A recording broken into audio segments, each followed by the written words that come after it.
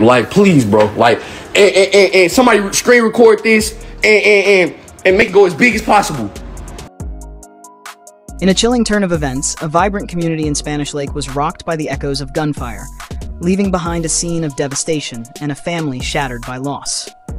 At the heart of this tragedy lies a tale of betrayal, greed, and the deadly consequences that ensued.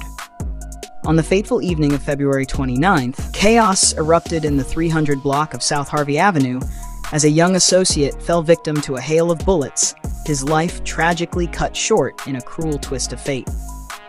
The Ferguson Police Department's investigation unveiled a harrowing sequence of events, painting a grim picture of the final moments leading up to the brutal slaying.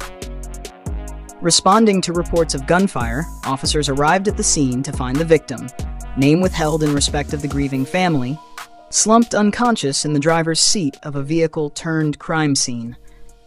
His body bore the cruel scars of multiple gunshot wounds to the mercilessness of the attack that claimed his life. Shell casings littered the scene, a grim trail of evidence marking the path of destruction wrought by the assailant.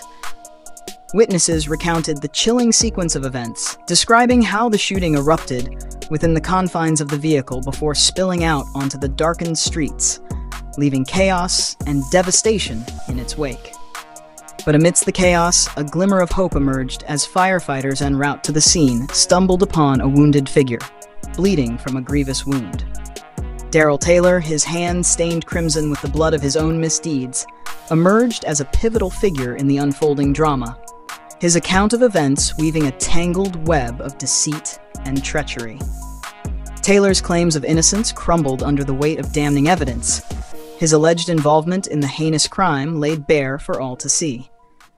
The victim's sister, a beacon of strength in the face of unspeakable tragedy, revealed damning details of a nefarious plot to steal thousands of dollars intended for a music video production, a dream now shattered by the cold reality of violence, charged with second-degree murder, first-degree robbery, and armed criminal action.